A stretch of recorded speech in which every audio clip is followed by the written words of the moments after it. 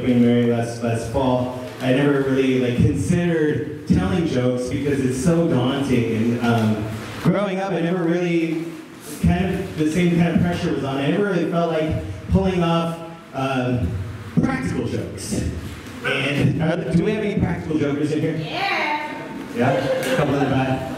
I just turned off my red light all the time. Oh, no. But I'm here to tell you tonight about the time that I killed a sumo. To be specific, his name was Sedibu the Rap Sumo. Now, as you can probably gather by his moniker, he's a rapper. But being a sumo, he was not Japanese.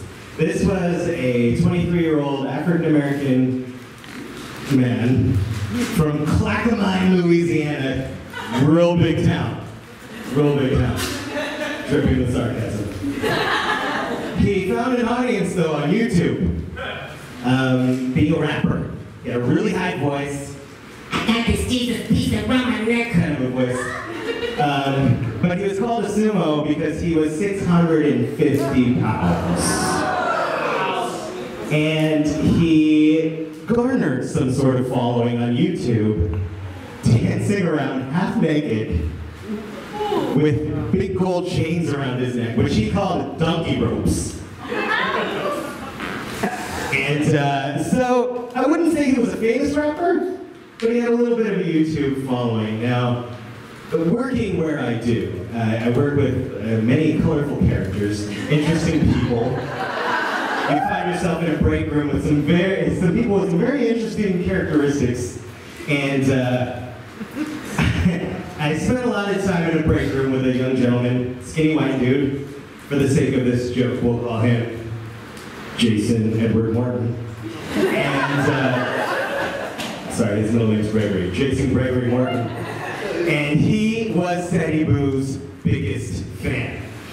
I can't explain why.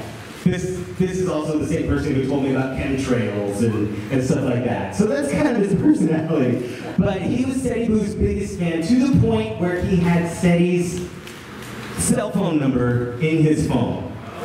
Because Sedi, at some point he had a YouTube video where he said, "Hey, here's my phone number, hit me up, I'm gonna answer some calls."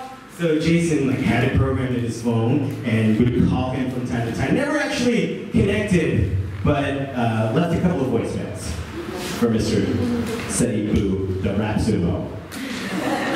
Well, April Fool's Day was coming up in the year 2013, just a few years ago, and I just had the brilliant idea to fake Sedibu's death for Jason. Because we were working together, it was going to be, April Fool's Day, and so a couple of my other buddies that I worked with were web designers, and so we created a Clackamas local website and put on the front page of the news the shocking death of Sedibu the Rap Sumo.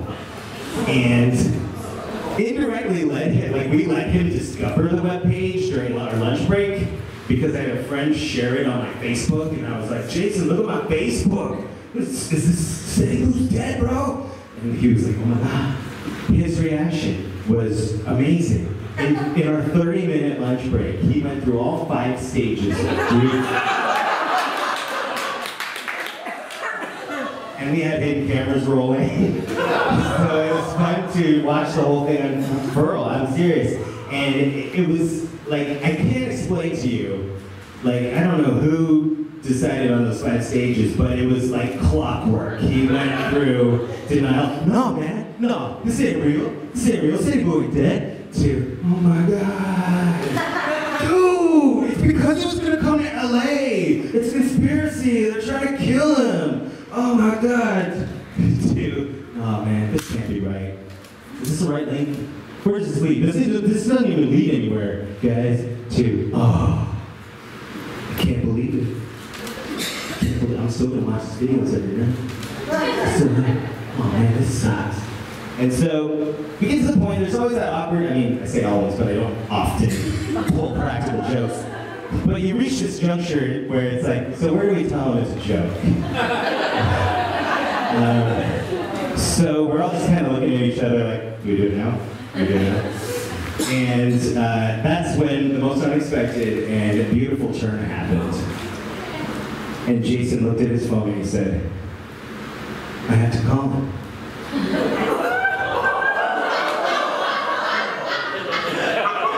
And we all went,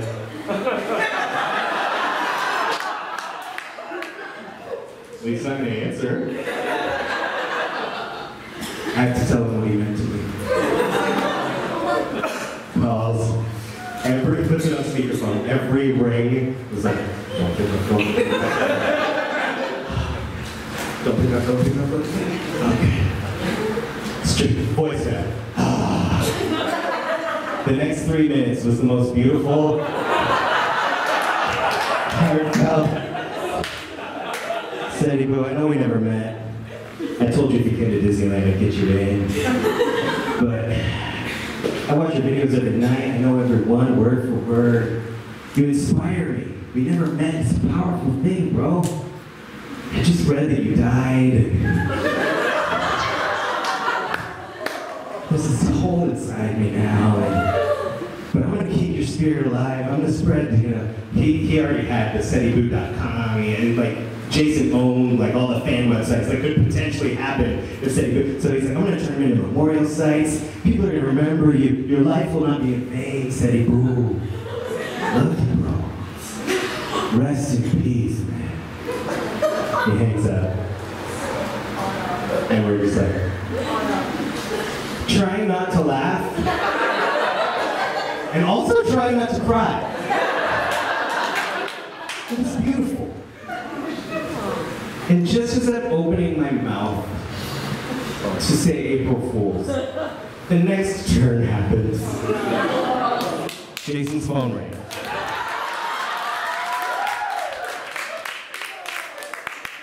It was SteadyBoo. Yo man, what you talking about? I'm dead. I ain't dead. The joy on Jason's face was, he's sitting on the couch, kicking his feet. SteadyBoo's not dead! SteadyBoo's not dead! It was so amazing, and I'm just like, I want to take credit for the fact that it's the first time SteadyBoo called him back. He actually got to talk to his idol. But then, unfortunately, 8 months later, SteadyBoo died. In a tragic car accident that I had nothing to do with. But sometimes I wonder. And then I think, maybe I'm good. So that's like the only real practical joke I ever played. I do have in my head a queue of things I would love to do, but never will. I promise, I don't promise, but I'm telling you now, I don't plan on. Like one day, I want to go to a Target store wearing khakis and a red shirt. And anytime somebody asks me a question, I'm going to answer it immediately with a terrible your mom joke, followed by an obscene gesture, and the wide-eyed slow back away.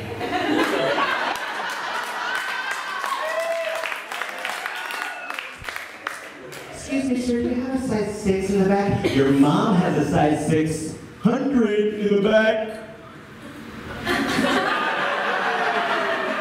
Do you guys carry bicycle inner tubes? Your mom carries bicycles inner tubes.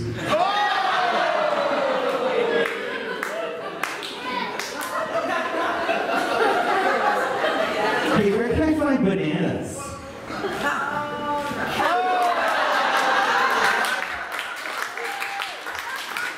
Something else I really want to do that will never happen. I want to be like a lead investigator, detective on like some heinous crimes, and just randomly place celebrities into my suspect lineups. Come on in, ma'am. We're very sorry your husband was brutally murdered in front of your eyes. We've gathered together some suspects. See if you recognize anyone. It's like scruffy guy, shady looking guy, big mean looking dude. Matt Damon and Ben Affleck. Well, it's definitely number 3. He killed my husband, but is that Matt Damon and Ben Affleck? Man, we're not allowed to disclose the identity of our suspects. That's crazy. It looks like Matt Damon and Ben Affleck. And for just 30 seconds now, I forgot that my husband was brutally murdered. Goodwill Hunting. I also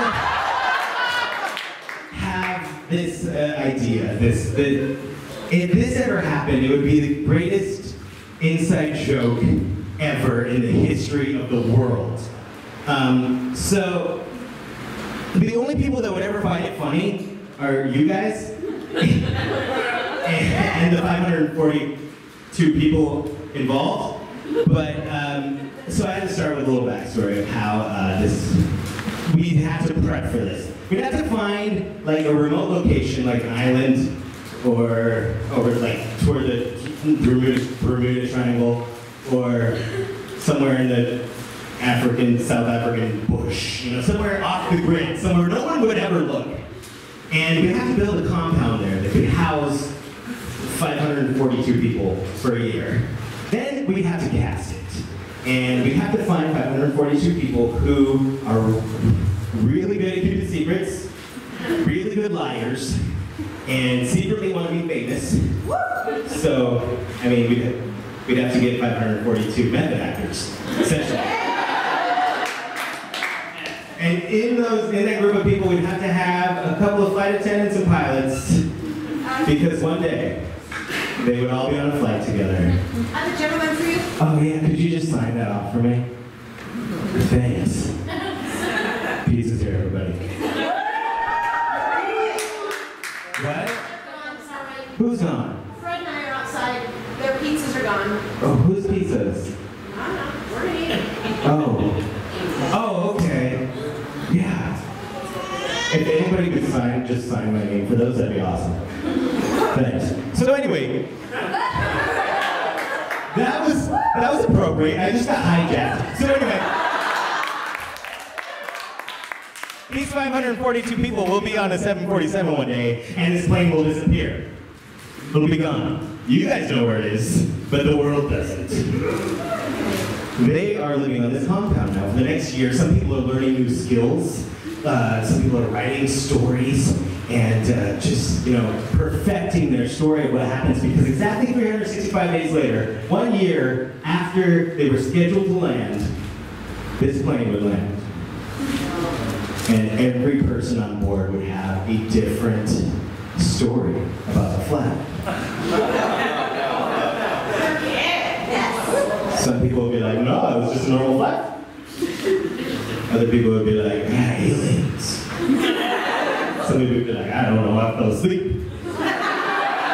But I woke up knowing jujitsu. Check this shit out.